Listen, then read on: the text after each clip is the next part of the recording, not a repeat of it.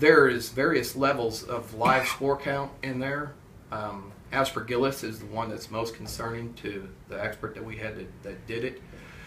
He's also of the opinion that there's evidence of moisture behind the walls in his office, and also because the window renovation made the building airtight, or at least that's what we believe.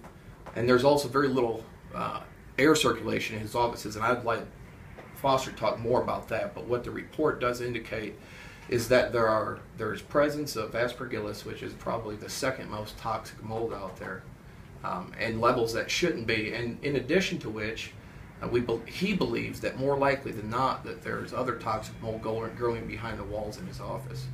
My executive assistant, who's 23 and in her third trimester, at one point was coughing up blood and having bloody noses, which is not good for a young lady who is pregnant. But I care deeply about my employees and the people that work for me, and that's why this action was taken. I thought long and hard about this before I decided to take this action, but I've been told over and over by the PBA and the powers that be that it's just a smell. Well, it's not just a smell.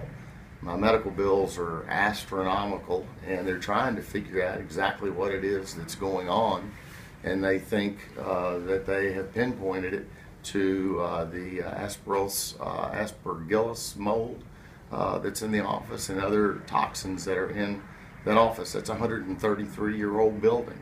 But I was literally sitting at a desk somewhat like this. The window was here as they were taking those windows out. So yes, I do have other people in my office, excuse me, that have experienced the same problems and other problems.